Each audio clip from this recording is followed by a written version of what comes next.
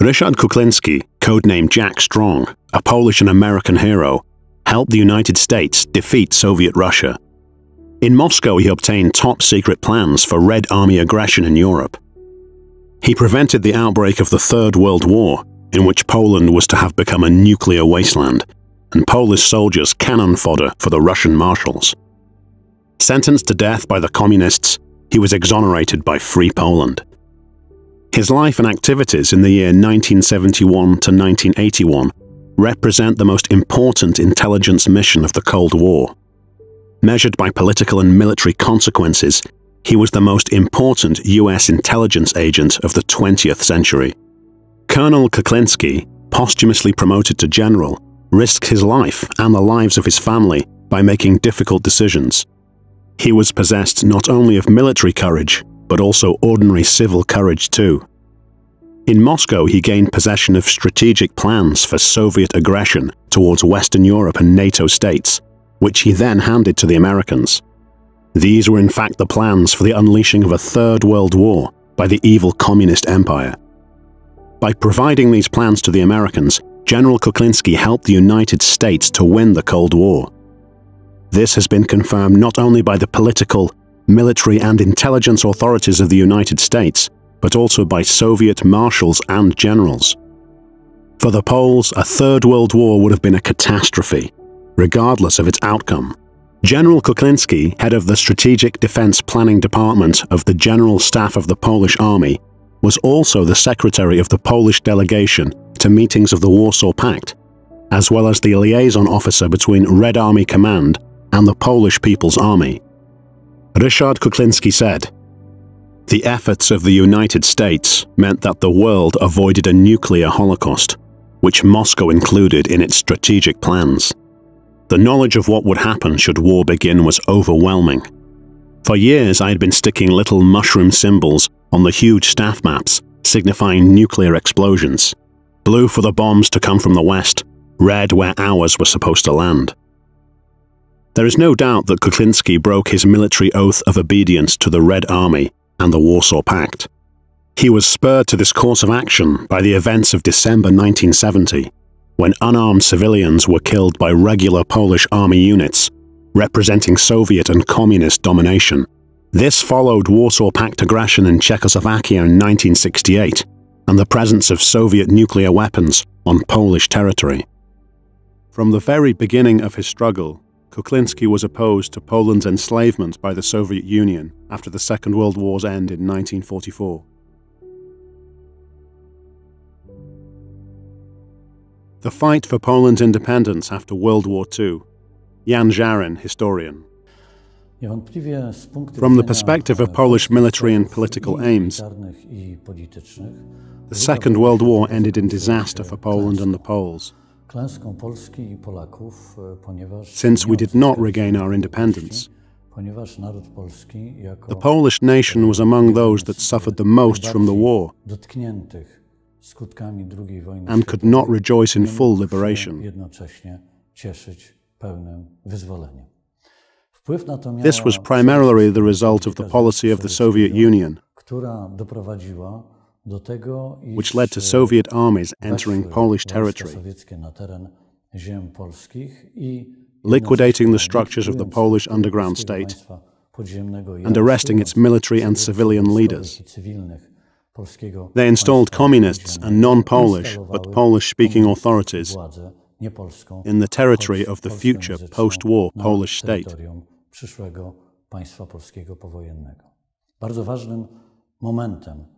A key moment in this process, underway since 1944, was the Yalta Conference in February 1945.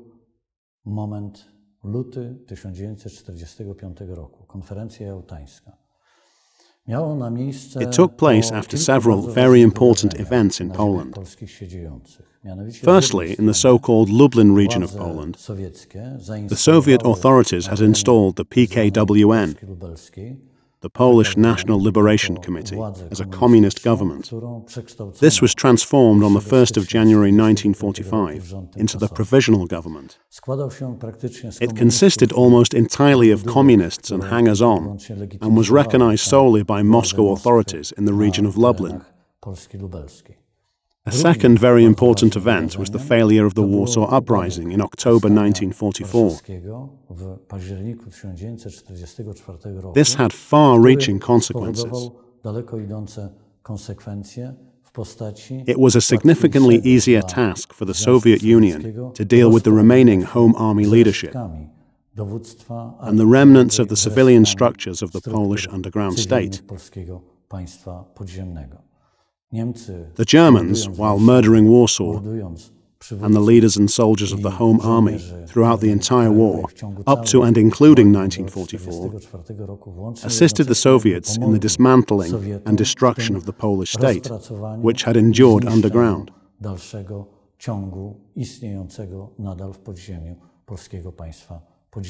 The result was the decision of the last commander of the Home Army on the 19th of January 1945 to disband it.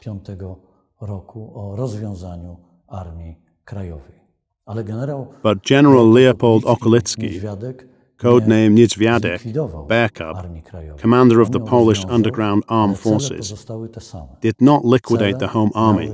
He disbanded it. The objectives were to remain the same.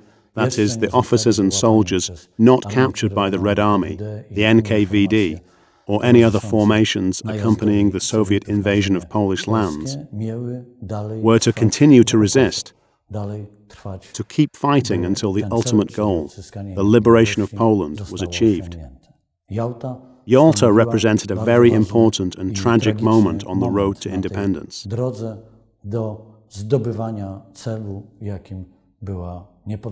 It was in Yalta in February 1945 that the Americans and British agreed that the Communist Provisional Government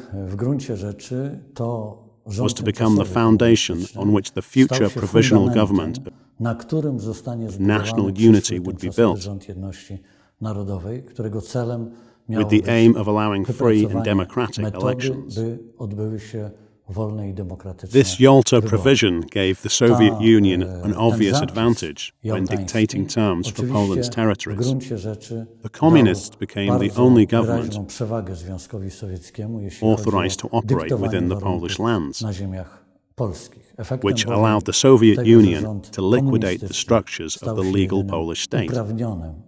In March 1945, 16 Polish leaders were arrested and transported to Moscow for a political show trial.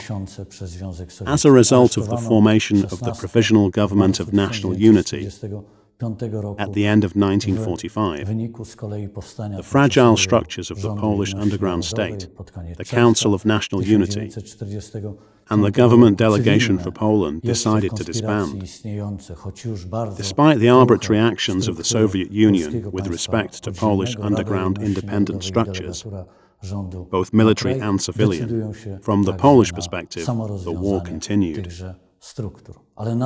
In early July 1945, just after the formation of the Provisional Government of National Unity in June, France, Great Britain, the United States, Italy, and all of the most important world powers withdrew their recognition of the Polish government in exile, the only legal government that truly represented Polish interests. It was this government, throughout the years of wartime occupation, which was the representative of the fundamental objective, the restoration of Poland's independence. The government in exile continued to feel obliged to maintain contact with the country, to maintain contact with those structures that would continue the work of the Polish underground state, begun during the German and Soviet occupation. This successive devastating blow is key to understanding the context of Poland's situation after the Second World War. This was the background against which we built the framework for the Independence Underground's functioning after the Second World War. The phenomenon of the Polish Independence Underground is unlike any other in the history of Europe, or even the world. As I have mentioned, as a result of the disbandment of the Home Army in January 1945 by General Kuklinski, the central structure, all the regional structures, military units and their subsidiaries within the Home Army continue to function, despite never-ending NKVD repression. To continue the conspiracy, General Kuklinski tried to create a new organization called NIE, short for Niepodległość, independence, and also meaning no. The head of this organization was General August Emil Fieldorf, codename Nil. Tragically, both commanders, Kuklinski and Fieldorf, were arrested in the first months of 1945. Now the danger existed that the continuity of command within the armed resistance would be broken. Consequently, in May 1945, at the end of the Second World War in Europe, General Władysław Anders, acting Supreme Commander in exile, decided to create the Armed Forces Delegation for Poland. To take command, Anders nominated the highest-ranking officer remaining at large. This was a colonel of the Home Army High Command, who had been head of the Information and Propaganda Office, Jan Rzepecki. The Armed Forces Delegation for Poland was tasked with protecting those that remained underground from further repression and to maintain with them the hope that the fate of Poland was not yet cast, that the Americans and Great Britain would maintain diplomatic relations with the Polish government in exile.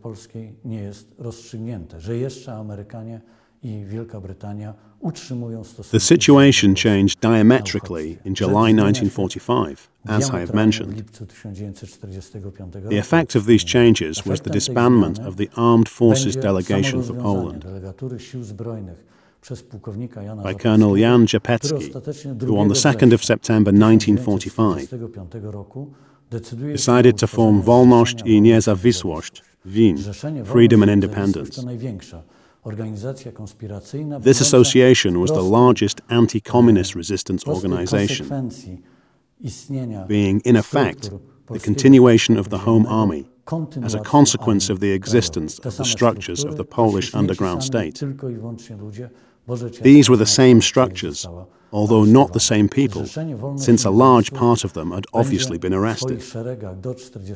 Up until 1947, Wien had as many as 60,000 soldiers in its ranks, but the structure itself rested not in commands, but in boards, meaning that this was a political, not a military structure.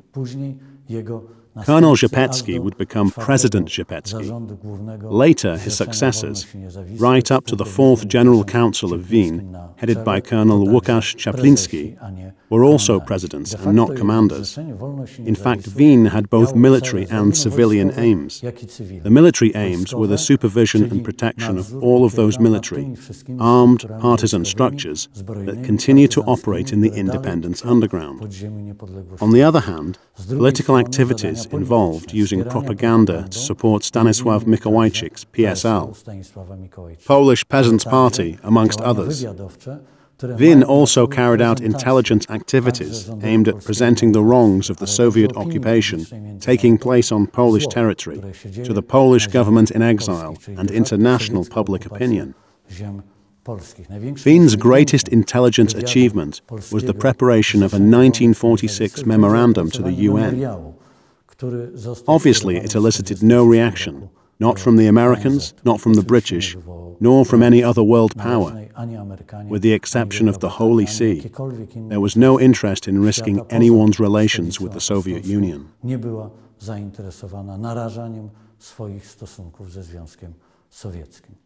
Another armed national underground organization, with structures also originating in the Home Army, but specifically from the nationalist camp, was the NZW, National Military Union, which between 1945 and 1947 would number approximately 30,000 officers and men. The political wing of the National Military Union was the Stronnictwo Narodowe, National Party, who remained in hiding and were simultaneously very strongly represented in the Polish government in exile.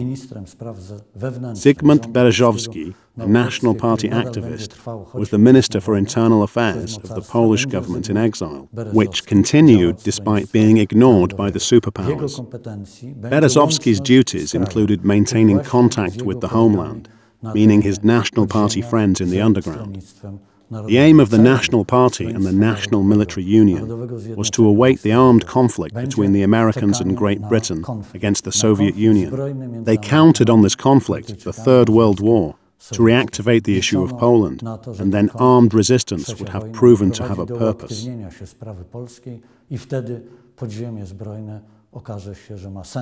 The third national underground organization was the NSZ, National Armed Forces.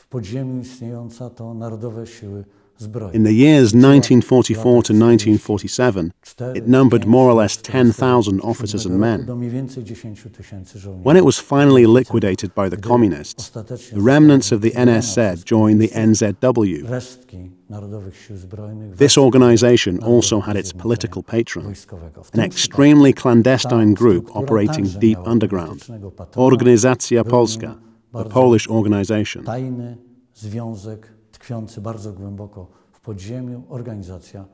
Although they had no direct relations with the Polish government in exile, they did create a very important courier route, known as Conrad's Road, leading to the army under General Władysław Anders in Italy. At least until December 1944, the Polish army in the west, under General Anders, was stationed in free European territory. The aim of the Polish organization and the NSZ was, among other things, to regain Polish independence by means of armed conflict. They hoped that France, Great Britain, and the United States would not bear the infringements to human and citizens' rights perpetrated by the Soviet Union, and that tensions in international relations would rise to such an extent that the Polish question would require an answer from the West. Practically everyone who believed that Polish independence could be restored via force and politics lost. Those who stood at the heads of independence organizations with a nationwide reach likewise lost, because organizationally they persisted in the Polish underground state. Just as those who, after 1945, created new regional organizational structures. Among these was a very important structure in Podhale, led by Józef Kuras, Nom de Guerre Ogien, Fire. This army of Polish partisans was able to capture the prison in Kraków, a great city. This unit was so strong that at one point it numbered over 650 men. In 1945, equally strong structures covered Łódź, Radomsko and Częstochowa. This was the KWP, Underground Polish Army, a local organization, but very strong in this region. A similar case was Roak, Home Army Resistance Movement, and the 5th Home Army Wilno Brigade, led by Major Zygmunt Szendzielarz, codename Łupaszka, posthumously promoted to colonel in 2016. The organizations of the Polish post-war independence underground were determined from the very beginning to resist totalitarian Soviet authority, the totalitarian communist regime. By 1955, about 250,000 Poles had passed through the gates of the prisons in communist Poland. A significant proportion of these were those that had fought, in one way or another, for the restoration of independence after the Second World War. Approximately 50,000 Poles, fighting for independence, died as a result of either post-war battles or courtroom verdicts. Despite such great losses, we can say that all of these cursed cursed soldiers, cursed by the communists, who are today also called the unbroken, did not lose touch with one another over subsequent generations. Even when the last cursed soldiers' fortress fell in the 1950s or 60s, clear structures of anti-communist resistance were emerging. In the 1960s, a movement appeared, and in the 1970s, further structures. Colonel, now General Ryszard Kuklinski, was one of those people who stood in this relay of generations between the cursed soldiers and Poland's restored independence. This was thanks to the cursed soldiers becoming a significant point of reference for young people growing up in the 1950s.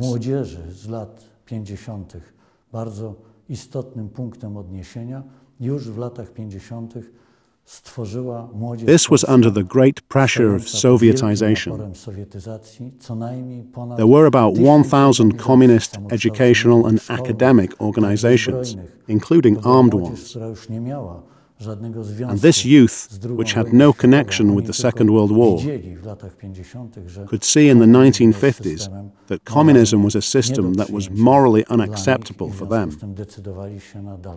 Consequently, they decided to continue to live and function in underground conditions. All of this tells us that the category of cursed soldiers, unbroken soldiers, is a category of people who had within them such an energy of Polishness that they became a point of reference for the majority of independence movements, for all those who wished for Poland to regain her independence and strove mightily for that end until 1989. The Polish struggle for independence was above all a struggle to preserve the Polish identity.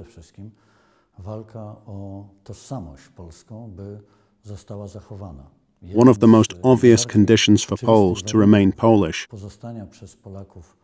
was to uphold the Catholic Christian faith. Consequently, wherever the aim is an independent Poland, there are priests and there is the Church. Neither the Polish underground state, nor the Home Army, nor the later post-war independence underground would have existed without the strong moral connection to priests and military chaplains. In the case of the Second World War, military chaplains were present in the Home Army, in the NSZ, and they remained with those soldiers after 1945. Many of these clergy found themselves in Stalinist prisons because of this. We have calculated that from 1945 to 1955, about 1,000 priests were either in or passed through Stalinist prisons, about 10% of the entire clergy.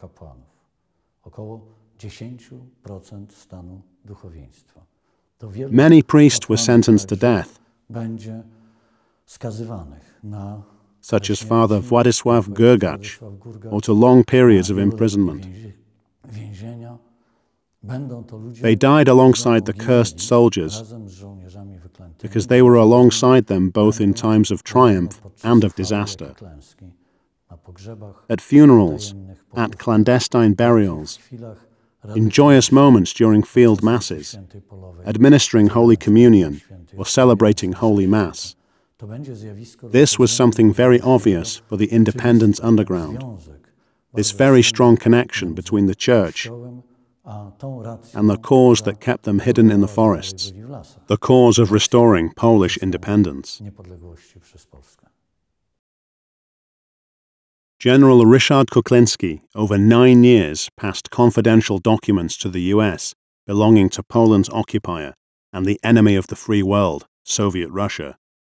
He wrote himself into the history of the post-war struggle for an independent Poland. Those of the cursed soldiers who lived into the 1990s called him the last Polish cursed soldier. He was accepted into the fellowship of the political prisoners of communist Poland sentenced to death.